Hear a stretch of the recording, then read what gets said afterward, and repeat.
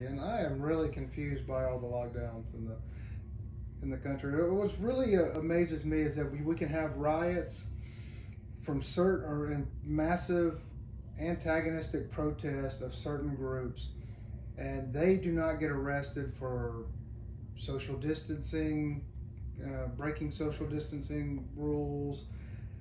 Yeah, everything's fine. They don't need to get permits and nothing. They can just go do whatever they want. But you have any other type of rally, like an anti-lockdown rally, or it, anything that doesn't conform with what the powers that be want you to do, people get arrested and fined. And it seems strange that you can have some rallies,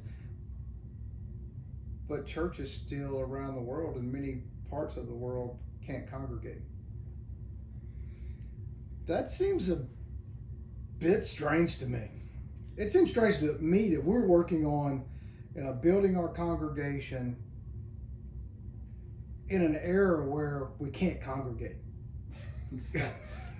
It's one of those challenges I think people talk about, but we have to, like our last conversation, make an effort. Yeah, you can't. Seriously. Well, yeah, without the effort, you can't do it. You can't have a following unless you have something to follow.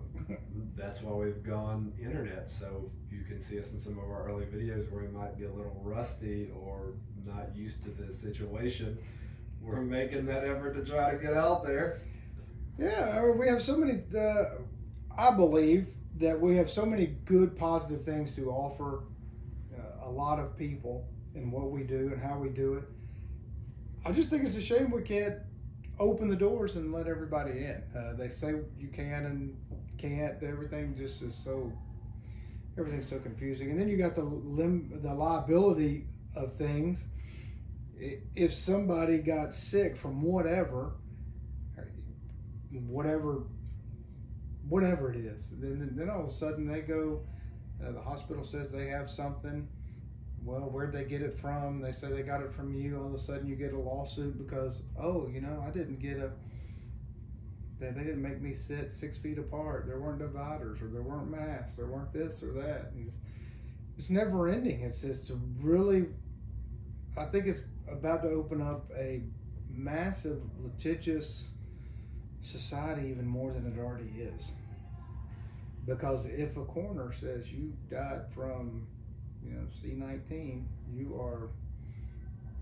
that's what legally it says. So you are illegally. Yeah. It's a sad state of affairs. I'm quite disappointed. And what does that do to the human consciousness and soul?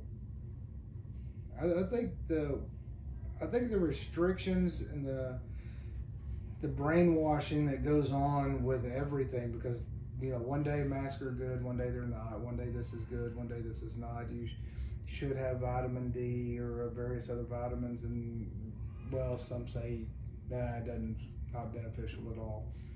Some say take it, some say this, that. Vaccines are great, vaccines are horrible. I mean, you just never know anything. Like, how do you believe anything at all with anybody? Everybody has all these different biases from every different direction. Some people love Trump, some people hate Trump. You got Biden lovers, haters. Everybody's telling a different narrative, a different perspective, and stretching the truth till you don't even know what the truth is. And then what does that do to the mind? What does it do to the soul? It just seems like we're just lost. Like Graham Hancock says, we're a civilization that has amnesia. Just complete amnesia of our past and who we are, why we're here. It's quite disturbing.